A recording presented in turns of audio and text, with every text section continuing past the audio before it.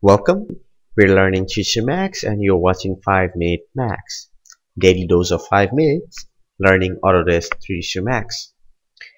In previous episode we have learned about the cylinder, and in this one, next one on the menu is Torus. So let's learn what Torus is.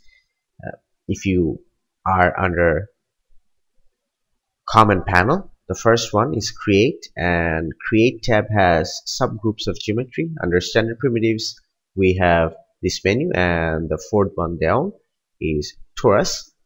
Click on that, it will be blue. Now let's learn how to create that. In the perspective view I'll be creating that. It's just like when your mouse has changed to Crosshair, just click and drag. It's basically a donut shape. Now let go of the mouse. You're still not done. You can go up and down to give it the second radius, and click once more and it will be done. So let's get rid of the crosshair, because your mouse is still ready to create more torus, but we don't want that. We want to customize this one and see the parameters. You can either press on select object or press Q, but there's another way. You can just right click your mouse and it will go away, but it will also take the parameter rule out. But do not fear, it's hiding underneath modify tab. Click on that while your torus is selected and you can see all the options. So the parameters has the radius 1 and 2. We have already worked with them while creating them. You can still change them and it will change the values. Now it has rotation.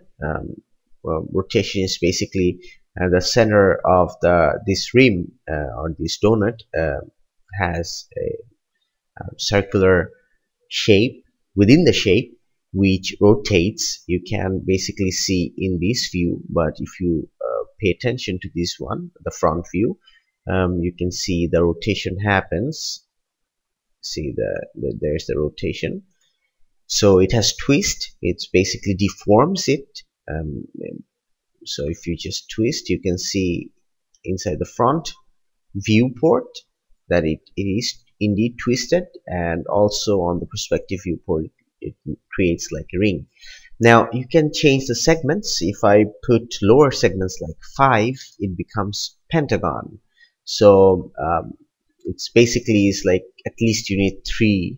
I think, yeah, you need at least 3 segments to create a torus, but you can always increase them and make them become smoother. So let's put 32 to make it even smoother, and let's see what are the smoothing groups has to offer. If we select all, which is the default one, it will look like this, what you have seen in perspective view. But if we change it to sides, you can see it looks like it, and the surface of the geometry or the torus is chamfered, or somehow you can see the edges. So this is a different type of smoothing group. So you can change the smooth settings from the parameter. Let's go on none. So you can see even most of the face or the polygons of this geometry. You can set it to segments. You will see like it's a coil or a coiled snake, to be honest. Now it has slice mode. So if you enable slice and if you increase slice from, then you can see you can like give it interesting shapes. You can animate with this one. You can create different types of shapes, mostly rigging controls, which we will cover in advanced lessons. But you can create, usually the torus is used for rig controls, sometimes rings. For many different times it's used as like a hole on the ground. So you'll be using torus every once in a while if you're working on a big project. So that is torus for us.